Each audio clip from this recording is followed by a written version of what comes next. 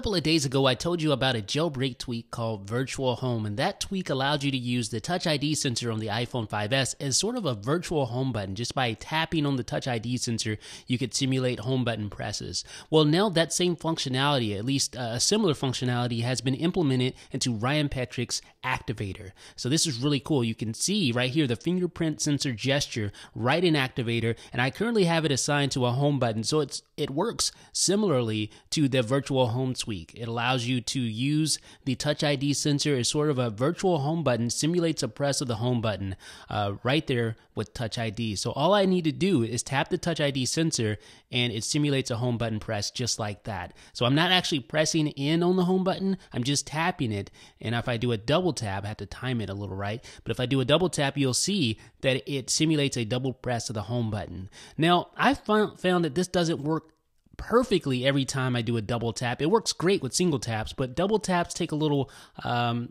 practice, I guess you could say, to get it working right, to get it responding correctly. And even then, it doesn't always want to respond with those home button presses. But again, this is a single press, not a double press gesture, so just keep that in mind. That may change in the future. Now you can see that I've added an Activate Control Center action to the Touch ID gesture, the single press or single tap gesture. And anytime I tap the Touch ID, that will bring up Control Center or take it away. Now, the one problem that this presents is that if you actually want to press in on the home button, you actually want to use it as normal, it will still invoke your action that you had assigned to the tap of the Touch ID sensor if you use your fingerprint. Like if you use the back of your fingernail or some other object, the home button press will work like normal. But if you use your finger with the fingerprint and you press in on the home button, not only will it perform the home button action, like going back to the home screen or double pressing on the home button brings up the app switcher, but it will also invoke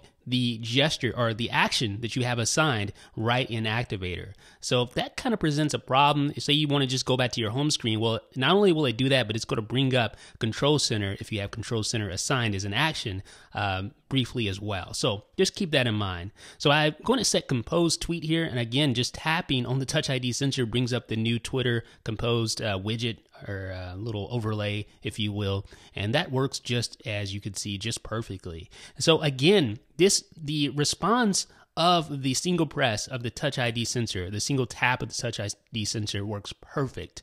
But the problem is when you want to perform a double press with the home button gesture, or when you want to just use the home button like normal, then you run into some issues that we described in this video.